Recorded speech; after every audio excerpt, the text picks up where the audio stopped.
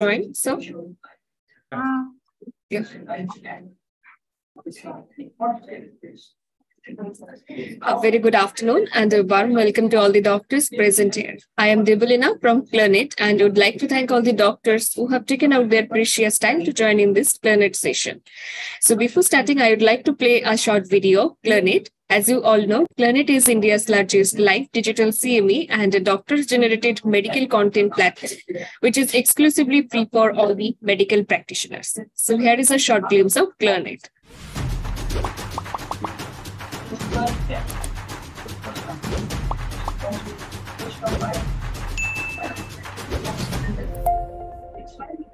Thank you so much, all the doctors, for your patience. Our website is www.learnit.com. So we'll invite all the doctors to visit our website, where we have lots of live sessions conducted by eminent speakers across the globe. Besides, we have made wiki services, which is medical Wikipedia for doctors only. That also you can read in your leisure time. So now, without further ado, I would like to hand over the session to Dr. Prashant Karia, sir, to start with our today's session. Over to you, sir. Yeah. Thank you so much. Welcome one and all to today's Neonatal Pathshala. I, Dr. Prashant Karia, Secretary of NNF Gujarat. On behalf of NNF Gujarat, welcome one and all. And I request our President, Dr. Dipen Patel, to welcome one and all. Thank you, Dr. Prashant Bhai. We thank Clinet for providing online platform for Neonatal Pathshala. We welcome you all on behalf of Gujarat NNF. Today we have Dr. Mohit Sahni, sir. He is a brand name for neonatal cardiology. His expertise has helped us to manage critically ill newborns. Today's lecture will help us know basics of ultrasonography, which will make us confident to use ultrasonography machine in our NICU. Thank you, sir, again for your dedication and time. Yeah, thank you, sir. Prashant Bhai. Yeah, thank you so much. I'm glad to inform that NNF Gujarat is the first branch, state branch, who started a Pocus series. So this is a second lecture in the series, and we are glad that first panel discussion was a great success. And today we are having a expert talk by Dr. Mohit Sahni. So Dr. Mohit Sahni doesn't need any introduction. He is a chief neonatologist at Nirmal Children Hospital. He is the editor-in-chief of NNF Journal, and he also is a director of courses on functional echo. So without further delay, I request Dr. Mohit Sahni to start today's session. The ClearNet person will be taking all attendance to the main Zoom link, but all are requested to be muted. And if they want to ask any question, just raise your hands. Those on the YouTube and ClearNet platform can watch this and ask the questions over there also. Thank you. Thank you, Dr. Prashant, Dr. Dipen. And this is a very good series that NNF Gujarat who has started. So this we have been doing in piecemeal, but continues any organization to have a continuous series for every month. It will be a kind of trend setting. So I thank them for arranging this. So the first session was regarding what's the importance of focus or functional echo or point of care ultrasound.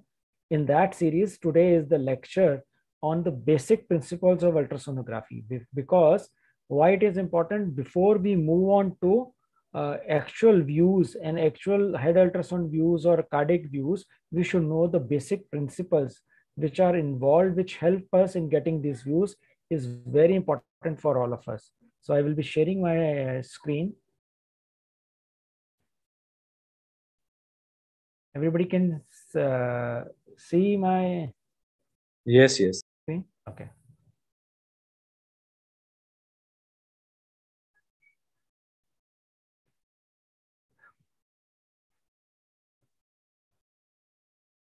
So now you must be seeing that I put a video on the slide that the bat is emitting some ultrasonic waves. They are going and hitting the insect, and then the bat comes and pick that insect up. So this is the first time the basic principles of ultrasonography, the human understood from this example. So there are many animal examples for this, but the most common what we see and what we replicate is what we have learned from the bat. So it is not only the COVID which the bat has given. There are other many good things the COVID has given, the bat has given to us. So this is all we will be discussing today, that how this thing happens and how it is being used in our day-to-day medical practice. And you have been seeing this NEFCO, this is Academy. So this is what I will tell you in the end. What is this NEFCO Academy is? So first and foremost thing, when we go for ultrasonic waves, so we should know that which part of these acoustic waves are useful for us. So this is the full range spectrum of the sound waves, as you can see from, okay. This is just for the clarinet person. I cannot use the intonate that function in this. Deblina, can you help him to annotate?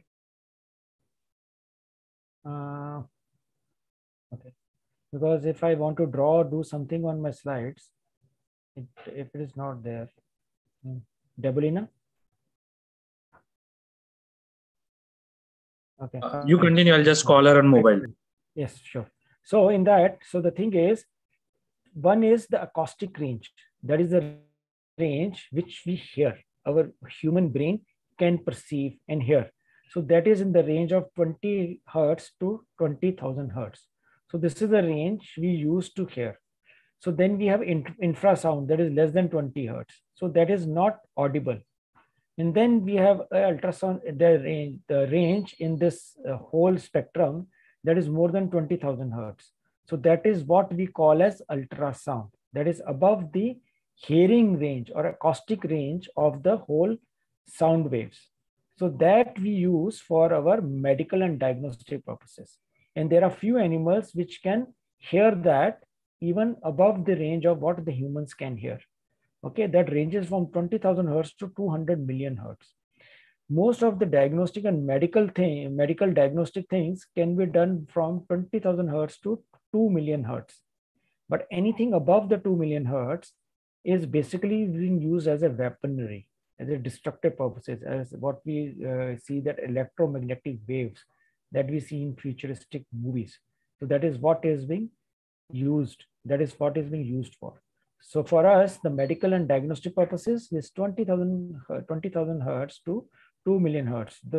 Mostly this 20,000 hertz to 1 or 2 million hertz is the place. This is the range where we use it for the medical purposes. So that is what we should remember. So that is what we call as ultrasound, above the range where till what the humans can hear. So this is what I told you. This is what the bat showed us. So this is what we use in sonars. We send the ultrasonic waves and then it hit, you see, the ultrasonic wave has come. The part of it has hit the fish and it has got reflected. The rest has passed. Hence our receiver here will come to know that there is a fish at this point, this much of depth. So that is what is we are using in our ultrasonic machines also. So that imitates that. So our basic principle is an ultrasound imaging is performed by emitting a pulse, that ultrasonic waves, which are partly reflected from the two tissue structures. Okay. And then they are partly transmitted ahead and some of the waves, they are reflected back, which are being received by the receivers, and hence it is being shown on the screen. So then we need to know that why the different material, why the blood looks black or solid tissue looks white. Why it happens so? It happens so because the velocity, one is the velocity, the acoustic, the ultrasonic waves, at what speed they move through the different tissues. Like their speed in liquid is different than at the speed at which the sound moves in the air is different from the solid tissue or the solid organ. So it is different. That's why the character also changes in that medium. Okay. So when the sound travels from one medium to the other medium, the character of that medium changes. When it changes, the velocity also change. Okay. So the acoustic velocity, the velocity of this acoustic waves is constant at 1540 meters per second. So all the mediums which have the similar amount of velocity when the sound passes through them is same, then the character of the wave does not change much, and then it is useful. But suppose if you have, like I will show you this table. You see this, the velocity of the sound in air is, it's the least resistance, 330 meters per second. Water 1497. In metal, it is very high resistance. Okay, velocity has increased. But for fat, blood, and soft tissues, almost in the same range. So it's almost in the same range, as you can see here. So therefore, the practical tip that we learn from this is that what we need, like why we need the water-based gels to put the probe on our body when we do the ultrasound of particular region. That is because if we won't put a ultrasound water-based gel, because as we have seen, the velocity is in the water is almost the same and impedance is almost the same as in the other tissues of the body. Therefore, it will facilitate the passing of ultrasonic waves from the probe to the body. In between, if you don't use this gel, air comes in, then this medium is totally different. So it will hinder the normal same character of ultrasonic waves passage from the probe to the body. Therefore, the practical tip we get from there that we need to use a medium that should be water-based to transmit the ultrasonic waves from the probe to the body. Okay. And then the other thing is, as we have seen, the bones, the solid, is at a totally different velocity as compared to the tissue. So this is the ultrasound picture of when we do the ultrasound of lung. Here are depicts the ribs. This is the skin, subcostal tissue, the pleura, and this is the lungs. So as you can see here, after the ribs, there is total blackout. So it will not allow the ultrasonic waves to pass on. So whenever we try to do any ultrasound of heart and the other structures, so what tips we should get is that we should avoid bones. So those are the few things, the practical things we have learned from this. One, we need a water-based gel for doing an echo or sonography. Avoid bones while selecting a window for any study. And to get a good acoustic window, should use the solid organs as liver as our window. So water-based gel, avoid bones, and use solid organs such as liver for good acoustic windows. So these are the 3 practical tips we have learned while understanding the one, what is the normal range for ultrasonic waves which are used, which we hear, and what we use for the medical purposes. 2, the velocity of the ultrasonic waves to the different mediums, what information does it give to us, and what practical tips we could get from that. So that is what we learn from that. The next thing is, there are different types of machines available with us. Okay, portable machines, standalone machines, and all those machines are there. Even though there are different machines, but the basic functionality of different buttons on all the machine remains the same. We should not be worried about that we have learned in a different machine and we buy a different machine. It does not matter. We should know the basic stuff so that it remains uniform in all the machines of any make, of any company. First and foremost thing that is useful for us, and that is the whole main crux of one machine, ultrasonic machine, is the probe and transducer. I will discuss the various parts of the transducer.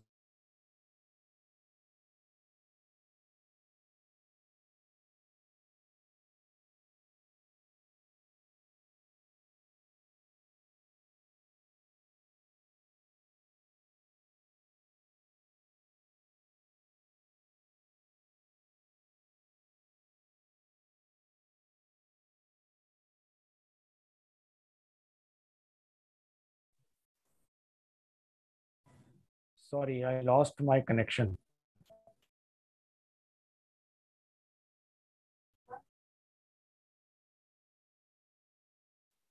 Are you able to see?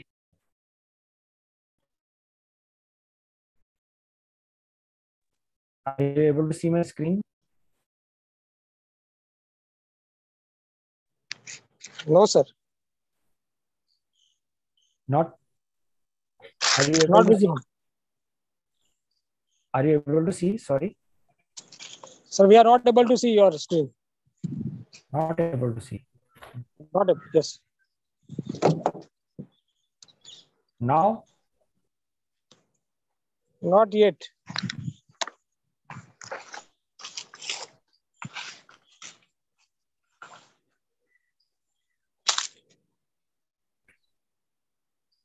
Abhi?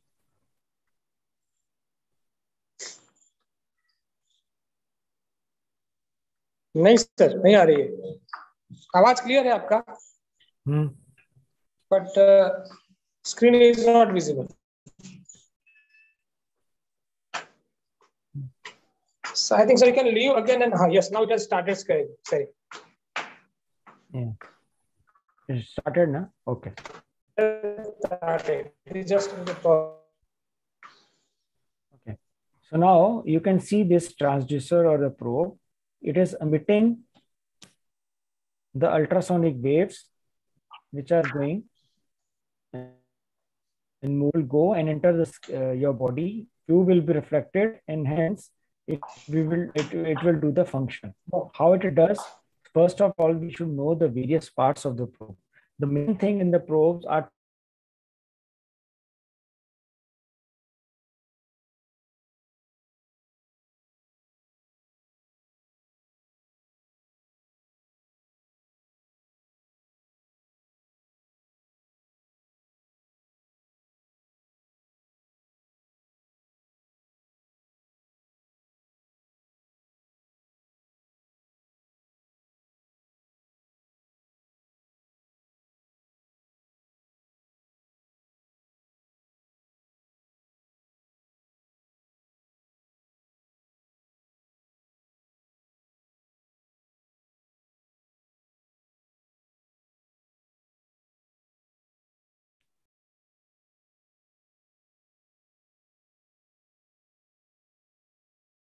I think so there was a lot of this issue, net issues.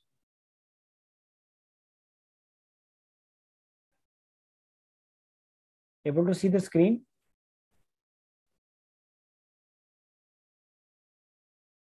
Hello. Sir, your screen is visible now. Okay, thank you. Yeah. So this is what I was showing. So this is the, can I have the annotate this thing option in my this thing? I'm not able to get annotate option.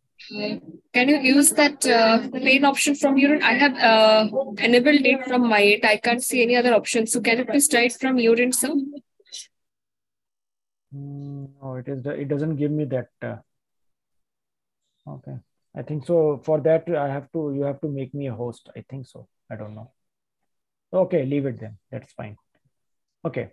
So in this, you can see this probe. Probe has got different parts. One is your piezoelectric crystals.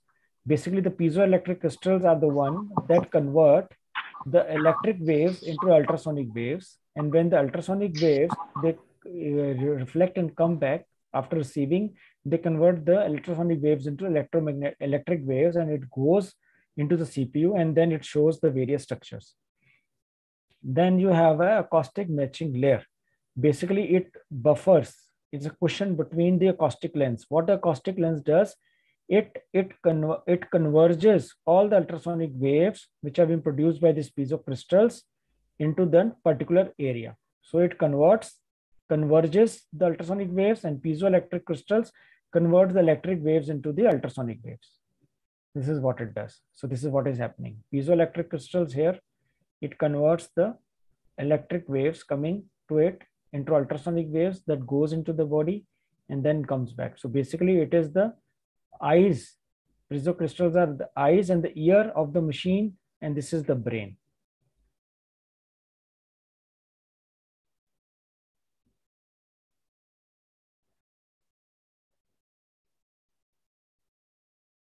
And then it goes and hit the organs. Few they will be transmitted out and few they will be reflected back, and it is being shown. the way it has been shown in the screen will be black and white, though they are not the color. So these are 2D images. And the various, the amount of more white or more blackness and whiteness, okay? So that thing depends upon the density of the tissue, okay? And that is being, all these things get processed in the CPU and it is being displayed in the 2D or B mode, black and white mode on the screen. So people may ask, are there any side effects of the ultrasonic waves? Till now, they have not been reported in any of the studies, okay? But the only thing it does, that has been theoretically possible, it heat up the tissue through which they pass. Okay, so that's why it has been recommended not to keep a probe at the same place for more than 20 minutes. Okay, otherwise, it will cause vaporization of the intracellular water and may cause harm with multiple uses, and with the same probe is been put on the same site for more than 20 minutes. So there are various type of probes. One is sectoral probe, which has got a very good quality of piezocrystal, one piezocrystal, and hence the area of contact it needs is very small, because when the ultrasonic waves are produced, they're diverged out like a sector. So that is known as phase array or sectoral probe. This probe is being used for sonography or echocardiography of the heart. Then we have the linear array probe. The piezocrystals are being arranged in a line in this probe, and hence it produces a simple straight box like coverage like this, how the organs are seen. In sectoral or phase array probe, they are looked like this. And then we have curvilinear probe. So the piezocrystals are being put here. So there are multiple piezocrystals arranged here, multiple piezocrystals arranged in curvilinear probe, but there is only one piezocrystal of very high quality is arranged in sectoral probe. So they are almost, these are the harmonic probes. For echo, we use these probes. For superficial vascular access, or for nerve blocks, and for tissue Dopplers in the tissue, in the skin, or in the lung ultrasound, we use the linear array probe, and curvilinear probes are used for head ultrasounds and the abdominal ultrasounds. So this is what I try to do, the harmonic probes. Now, most of the probes in most of the modern machines are harmonic probes. So what is the difference between that? Because previously, when we need to use a probe with different frequency, we need to change the probe, because they used to emit and receive only a single frequency. But nowadays, the probe has a range of frequencies like 2 to 8. So what they can do is, when they emit the frequency of 4, okay, so but they are capable of receiving and emitting in the range of 2 to 8. So what happens when the ultrasonic waves, they leave the probe and go and hit the tissues, and they reflect back. So when they reflect back, what happens? Their frequency changes. So that's why if your probe is capable of receiving a range, the quality does not alter. It remains the same. So that's why most of the probe nowadays is harmonic probe. So you can use a single probe for various studies without changing the probe on the machine. So that is the utility of this. Okay, so this is what I have just explained to you. So next thing is the range. Why we need a different range of the frequencies of different probe? It is because that we will discuss also. Higher is the frequency, better is the resolution, but lesser is the penetration. So means if you have a very small baby, 800 grams, you want to do an echo for that. So you need a probe with very high frequency. Why? Because the structure size, the heart size in that baby will be very small. So you need something which gives a very good resolution, so that that organ can be seen very clearly and nicely. But on the same side, we do not need to go in the depth, because the depth of the chest depth of the preterm baby is very less. So that's why for those babies to do an echo, we need a probe with high frequency, because we need a better resolution but lesser depth. And with the bigger babies or an adult, we need a probe with a lesser frequency, because we need a better penetration, but we need not have a good resolution, because already the size of the organ is pretty big. As you can see in this is what I'm showing is the head ultrasound. In head ultrasound, here is the probe. Okay, and this is the posterior part. occipital area. So now this is 7.5 hertz probe and this is 10 hertz probe. So what you can see this area which is nearer to the probe very clear in 10 hertz probe as compared to 7.5 hertz probe. But the far end is better seen with 7.5 probe instead of 10 hertz. So that means your nearer areas, okay, they will be much better clearly seen with high frequency probe as compared to low frequency probe. But in depth, the areas which are away from the probe is better seen in lower frequency probe as compared to the high frequency probe. So the high frequency probe gives you a better resolution, but a less penetration. Lesser frequency probe gives you less resolution, but a better penetration. So that's why we will learn a practical tip from these points. We will come to that. So the thing is, I would ask people that which probe, if I'm doing the ultrasound of a term baby or a preterm baby, what is the frequency of the probe I would use? But before that, I should know that we have already discussed this velocity issue. That is the speed of ultrasonic waves. So that also alters the quality of your picture in the ultrasonic waves. Okay, this we have already discussed, and that's why we have chosen the water-based jellies. The next thing comes the frequency. Okay, in frequency, we normally see the wave. I will show you the wave which goes like this, but the sound does not travel like this light wave. Sound travels like this. So we have troughs and crest. Trough is down, that is the rarefaction equal to rarefaction, and crest is like a compression because the sound waves travels like this. So we have compressions and rarefactions. So that is the frequency, how we calculate the frequency. This is how normally the light travels. Okay, so frequency is the one wave in one cycle time. In one, like it's one cycle is 1 second, so this is one wave. So frequency is 1. Within this one cycle, if we have 2 waves, it is frequency is 2 hertz. So this crest is equivalent to similar to what we have compression, and trough is equivalent to what we have rarefaction. So one crust and one trough and crust, that is equivalent to one compression. Rarefaction is one wave, that is a sound wave. Okay, so 1 hertz means 1 wave in one cycle, 2 waves in one cycle. So that is the 2 hertz frequency. That's how is the frequency is. Rarefaction and compressions, this is equivalent to crust and trough in the light sound. Okay, and the distance between the two, either 2 compressions or 2 rarefactions, 2 crust or 2 troughs. Okay, so this is what the wavelength is.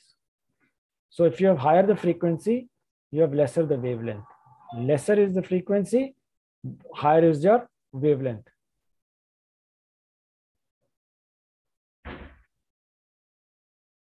So this is what it is.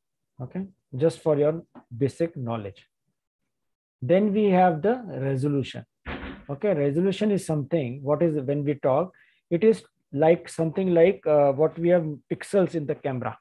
Okay, so it is the ability to differentiate the 2 points from each other.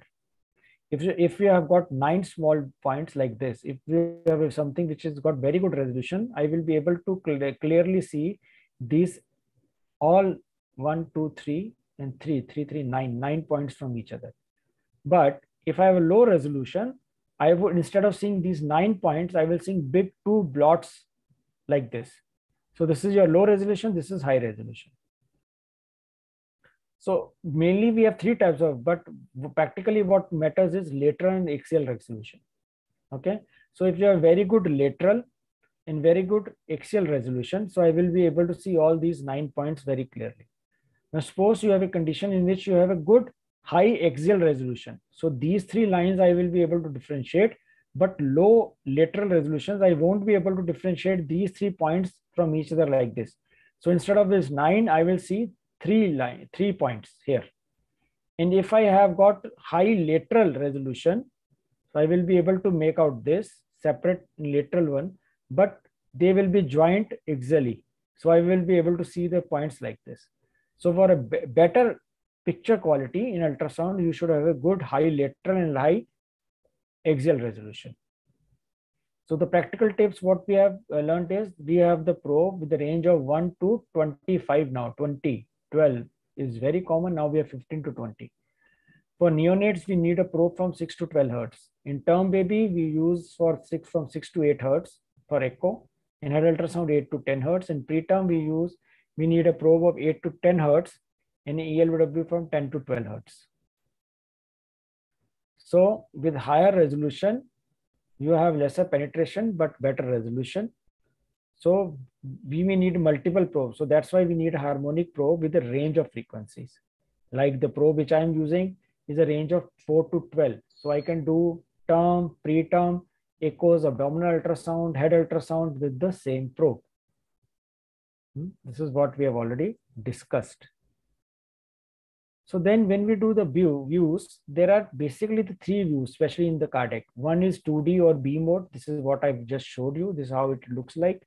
Then we have the Dopplers. In Dopplers, we have color Doppler, pulse wave Doppler, and continuous wave Doppler.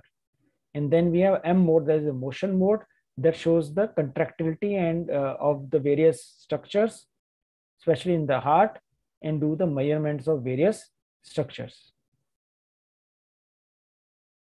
Okay, this is the echo screen. This we will be discussing in detail when we talk about echo.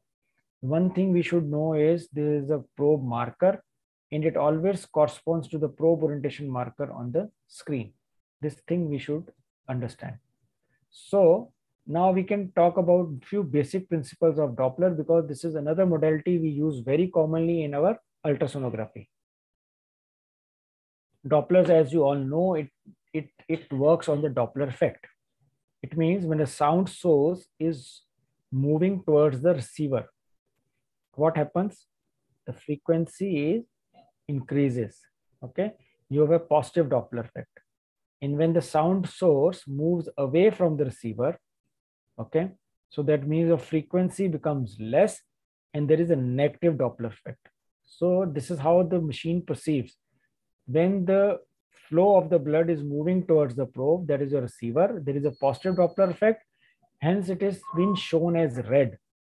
When the blood flow is moving away from the probe, the receiver, there is a negative Doppler effect, and hence it is being shown as blue.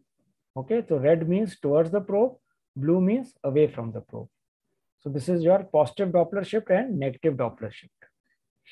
This is, and when this, like these are the emitted waves. This is the object. Some of them they will pass, and those that hit this object will be reflected. And there is a transducer. First it produces the waves and then it also receives the reflected waves. And thence we will know the, depending upon the frequency and the velocity, we will come to know the depth of that organ from the probe. So what Doppler does, it allows us to determine the direction of the blood flow. We can calculate the blood volume through that, and we can calculate the pressure gradient. This is all, these all things we can do. Okay. See, this is produced, it hit the RBCs and goes back.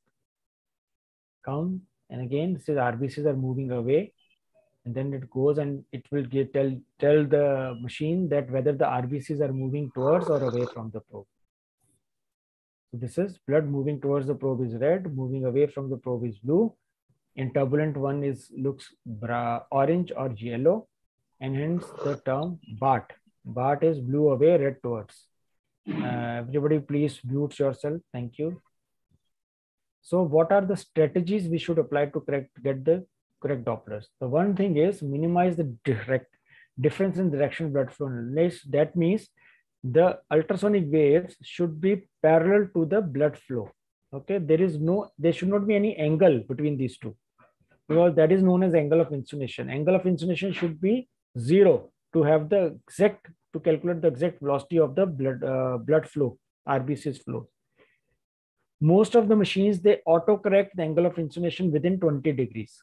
But if it is more than 20 degrees, then you have to correct it, and your readings will be incorrect, like this. So blood vessel moving towards the probe will be above the line, or red above the line. Okay, that is positive Doppler effect.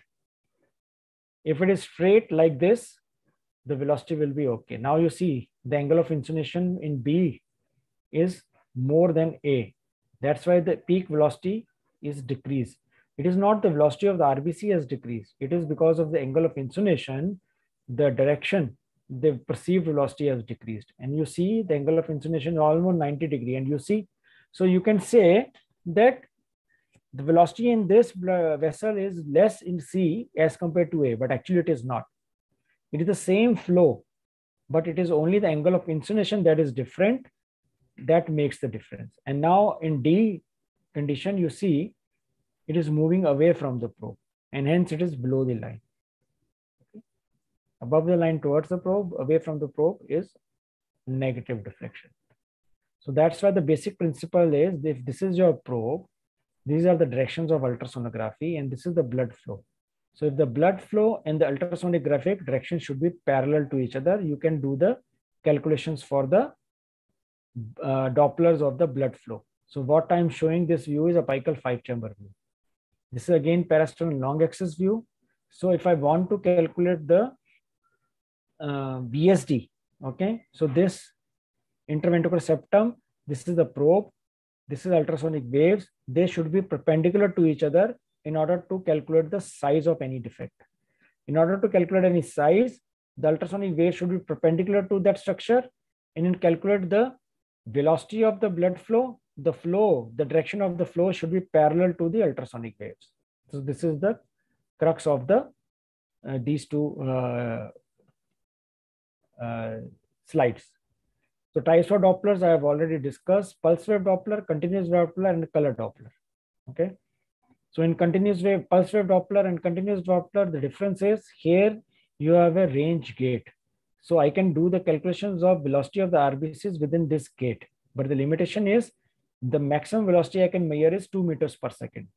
In the continuous wave, I cannot pinpoint the area where I can measure the velocity, because it will calculate the velocity of RBCs passing through the whole this sector, and it will calculate that, and it will give you the average of it. Okay, so that is your continuous wave and the pulse wave Doppler. So anytime we are doing any ultrasound, we should not forget the environment in which the baby is lying should be warm. Wash your hands, clean the transducer either with a sterile saline or with chlorhexidine. Switch off the machine proper steps when it is not in use, or freeze the screen machine button. Careful about the foot of the probe, because that is the most sensitive part. Baby should be handled by an expert nurse. The gel should be sterile and warm, and give either the feeding or D10 to keep the baby quiet if the baby is not on ventilator. So then comes the appropriate probe selection, as we have already talked. Preterm 8 to 10, term 6 to 8 hertz. 8 to 10 hertz works practically well in all the newborns. Color of the flow, red and blue as the direction of the flow. Red is towards, blue is away from the probe. For calculating the Dopplers, zero angle of inclination should be our target. How we appropriately set gain and depth in the various machines, that we will discuss when we'll discuss the knobology of the machine in the next session, that is next month, 22nd, I think so, yes, 22nd March. Continuous wave Doppler we use when this ultrasonic this velocity exceeds 2 meters per second. Otherwise, we can calculate that, use that pulse wave Doppler. And these things we have already discussed. So this I am showing that many people from international Indonesia, Dubai have been coming to our centers for getting an eco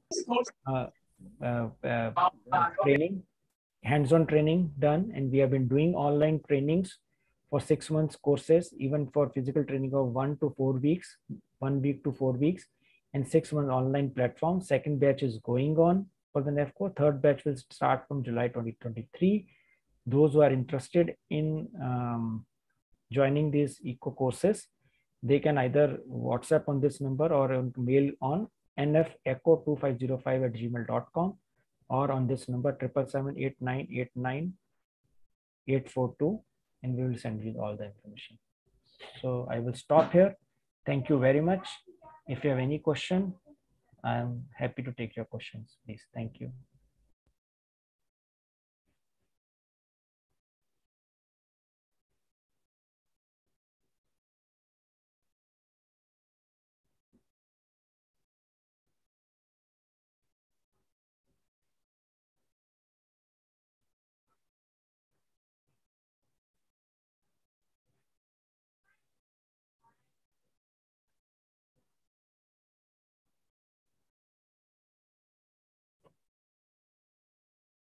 Okay. In the end, I read the message and I got it. Okay. So I will stop sharing. Thank you.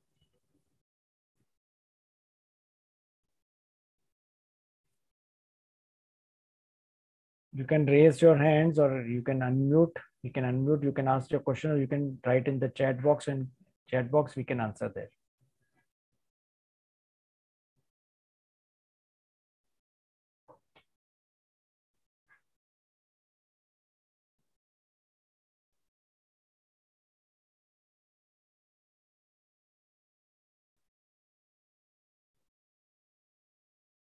And Dr. Prashant.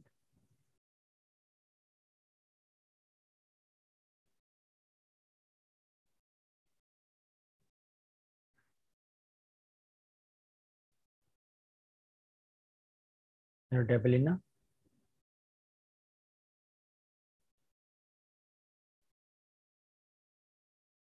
Yes, sir, I can hear you. Dr. Prashant Karia, sir, are you there?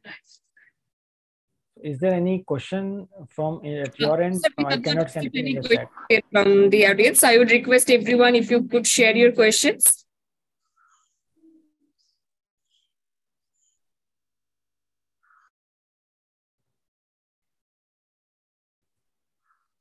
If There are no questions yet, sir, on the Zoom platform. Okay. Then I think so we can conclude the session then. Yes, sir. Okay. Thank you everyone for being there. Dr. Dipen.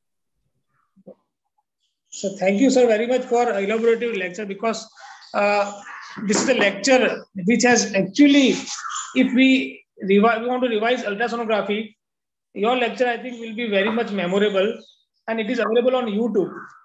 So we will be able to use this lecture frequently, and in future also you are going to take a series on ultrasonography, echocardiography, and brain also. So probably if there are questions to us, probably our students also will have a chance to ask the questions. Thank you, sir, again for giving us an opportunity to hear you again. I request Ms. Debelina to give a certificate of appreciation to Dr. Mohit Sani, sir. Debelina, do we have a certificate ready?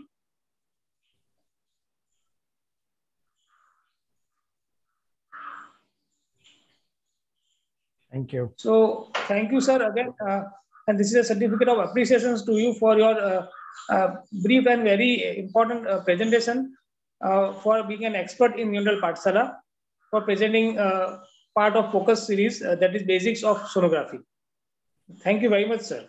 Thank you. I thank CleanNet also again for providing this beautiful platform so that everyone can learn from it. Thank you very much. Thank you. Bye. Okay, see you, sir. Thank you. Now we can close the Zoom platform. Okay, sir. Thank you. Okay, thank you, sir.